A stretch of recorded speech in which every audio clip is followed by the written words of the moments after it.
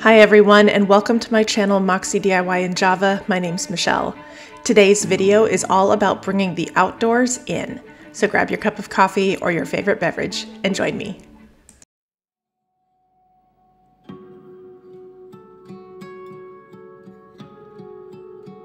Alright, to get this DIY started, we're going to use this Cold Gray by Hippie Crafter, and I'm going to use this print that I found on Jane.com. I'll see if I can find the information and link it down below. But it's mainly a field of white flowers, which is really beautiful, but I wanted a little more color. But it's a very muted color in this print, so I wanted to keep it with a very light gray, which is almost a blue color for this one. So I'm going to create a field of white flowers and blue bonnets because, as you know, I live in Texas. I'm just going to be using this embossing tool, the small end, and I'm literally just going to be making little dots throughout. And once I finish a small section, I'm going to take a piece of paper towel. Unfortunately, I lost my footage, and I'm going to lightly press down and then bring it straight up. And what that does is that it kind of blends the paint so it matches a little better with the existing print.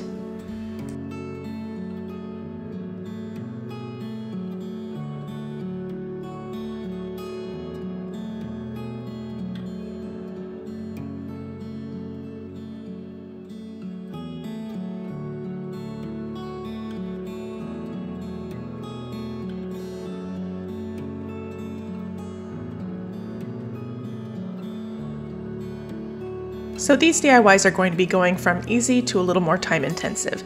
Now this particular garland I found at the Dollar Tree. The flowers are glued onto the twine, which is great because that means that the flowers are going to be facing the right direction the whole time. And it's the same with this next garland with the daisies.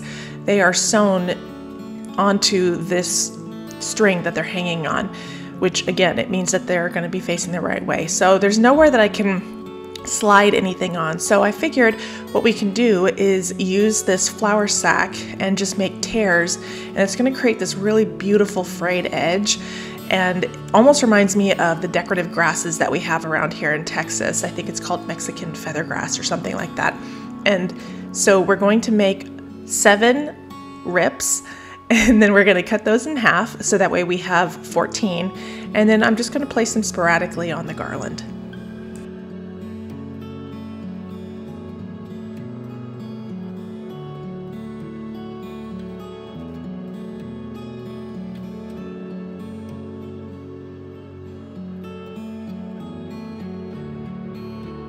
To attach these strips, I'm going to be doing a slip knot or a lark's head knot, and I'm just going to be putting them after every flower and before every flower.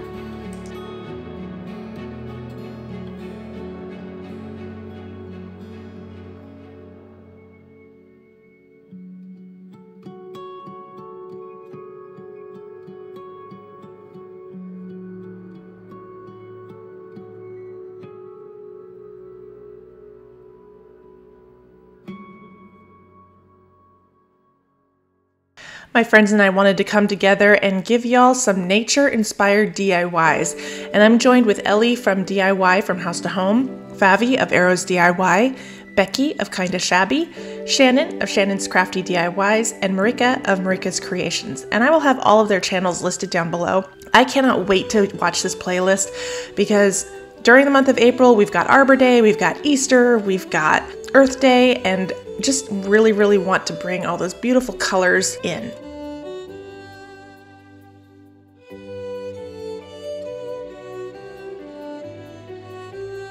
Now this wreath is actually inspired by a bouquet I got a little bit ago, and I just love hydrangeas. And these particular floral stems that I got, I think they're from Joann's, but hydrangeas have these gorgeous big leaves, so I really want to utilize those to kind of emulate the big leaves that hydrangeas have. And this took 4 hydrangea bundles from the Dollar Tree. And as you can see, whatever I do on one side, I'm doing to the other.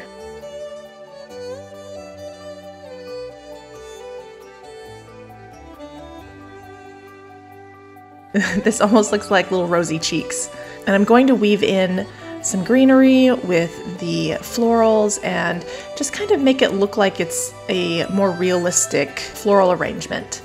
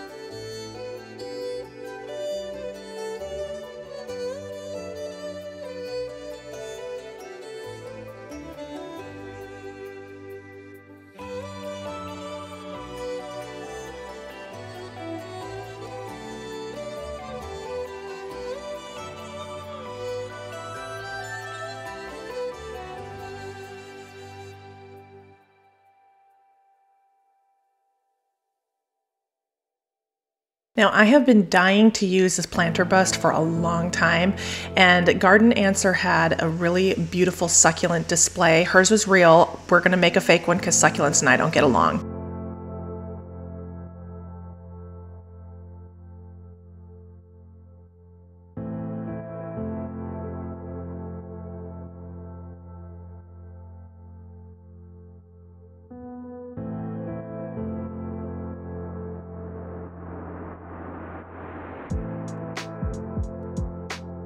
Got our drapers. We've got some medium-sized ones, some small ones, and some large ones. And we're just going to follow her design pretty much and just kind of add them throughout. Now, of course, hers is real and ours is fake, but I think this turned out so pretty. I love the look of succulents, but like I said, we just don't see eye to eye. They like more water sometimes, they like less water. I don't know. I've never been able to keep them alive. But if you have the secret, please post it down in the comments because I would love to know, and I'm sure the rest of the viewers would probably like to know as well. Now, these succulents that I will be using today are a combination of Dollar Tree and Amazon. It was a group of 18, and it's a really good mixture from Amazon, and I will try to post that link down below, as well as the link to this bust that I'm using.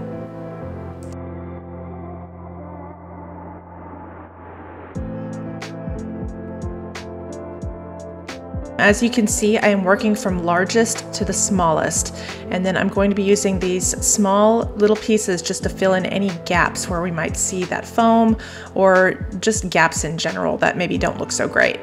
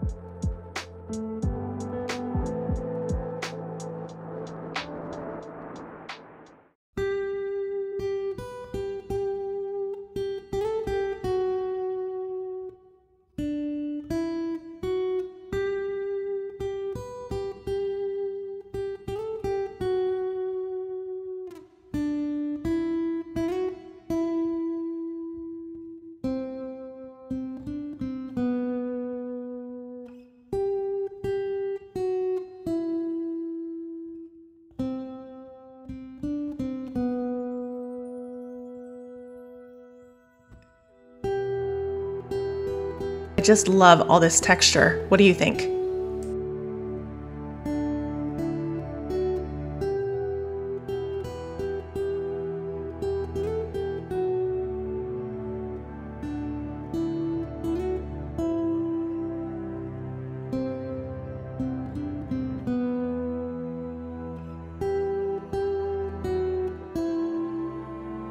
This video went super fast and I can't believe it. We're already to the end. I would love to know which one of these is your favorite, or maybe which one you might try yourself.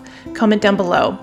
My favorite has got to be the bust. I've been wanting to do it for so long, but I already have this blue bonnet print on my counter behind my stove, and I just love everything else. It's actually up in my home and I'm using it for decor.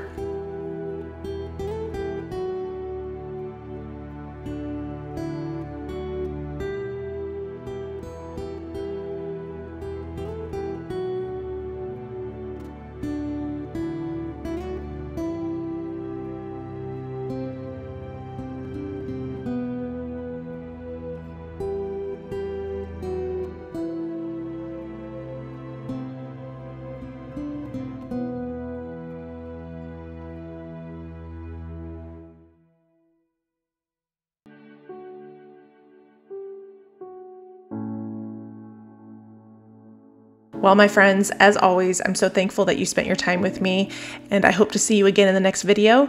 And until then, take care.